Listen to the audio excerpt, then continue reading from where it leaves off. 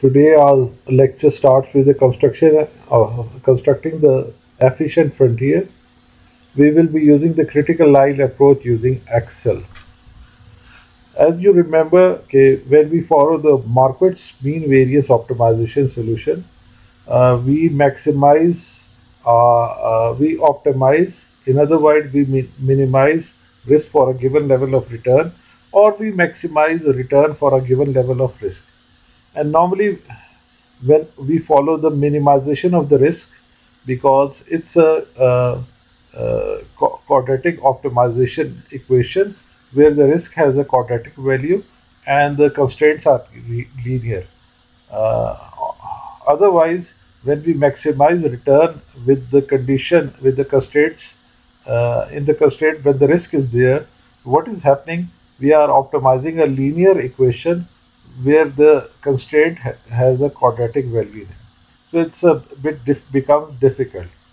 Uh, Anyhow, uh, when we go for the optimization solution, so the important thing is the solution. There should be a solution. There has to be a solution that it should exist, and it should come with speed and accuracy. When Markowitz presented his mean his the risk return relationship in 1952, at that time the computers were not that powerful, and it was very difficult to build an efficient frontier with speed and accuracy. So he developed an algorithm commonly known as critical line algorithm. And the CLA is a CL is a algorithm where we optimize our risk with the linear constraints in it. This is the basically a CLA, typical CLA. And if you remember previously, when we were optimizing, we were only optimizing the risk over here. And there were in the constraints, there were this constraint that all weight should be equivalent to 0, and this was the second constraint. And if short sales are not allowed, then we go for this constraint. Otherwise, we don't need this constraint. When short sales are allowed, we don't need this constraint. So we were minimizing this the risk of the portfolio with the constraint of the return of the portfolio, and all weight should be equivalent to 1. But now what is happening? We have developed a new function, that is Z, that is equivalent to the portfolio risk minus lambda into the portfolio return. Lambda is the objective function, which is basically gives us the slope, and it's got a value of 0 to infinity. And normally we can take the values like this. These are the typical values that are taken, and these are taken from the MATLAB. So why this thing was important? If you remember, when you build an efficient frontier, it is like this. These are the points that we normally get. And if you remember, comparing this point with this point, so this point is efficient and this point is not efficient, because we are getting for the same level of risk, we are getting more return over here. So this is the last point where if the line goes in, because it goes like this, the point where the efficient frontier becomes inefficient. And again, if you take it here, if you draw a line, that means the slope is 0. And if you draw a line over here, the slope will be 1 upon 0.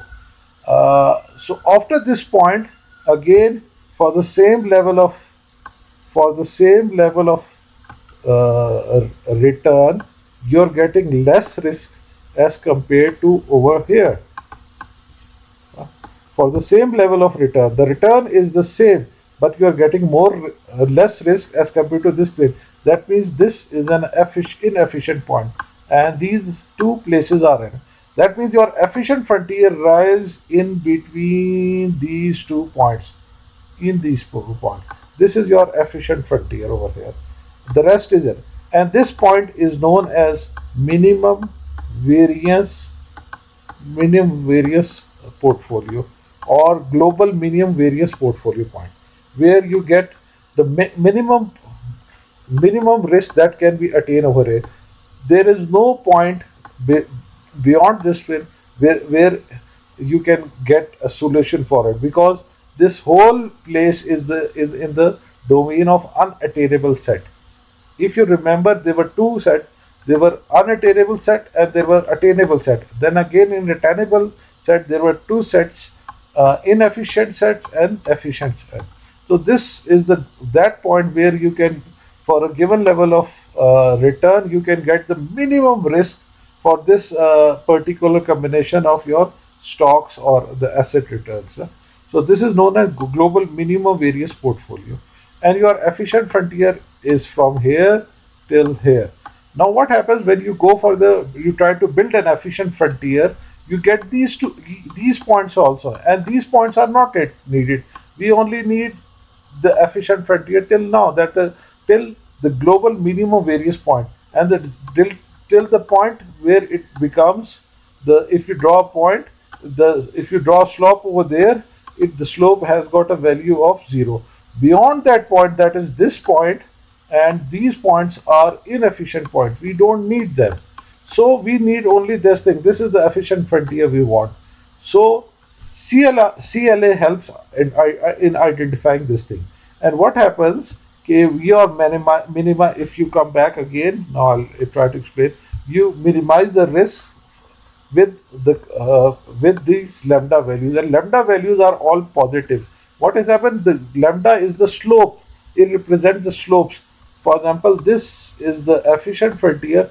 Lambda values give the slope. If this is the lambda value, the lambda value is, if it's parallel to x-axis, that means the lambda value has a value of 0 and or closer to 0. And when it's like this, it is closer to the last point will be 1 by 0, that is infinity. That means over here lambda values will be large, and when you make up, the lambda values will be less. So for using different lambda values, we can calculate these different points like this, optimizing, and then when we we will connect them, so we'll get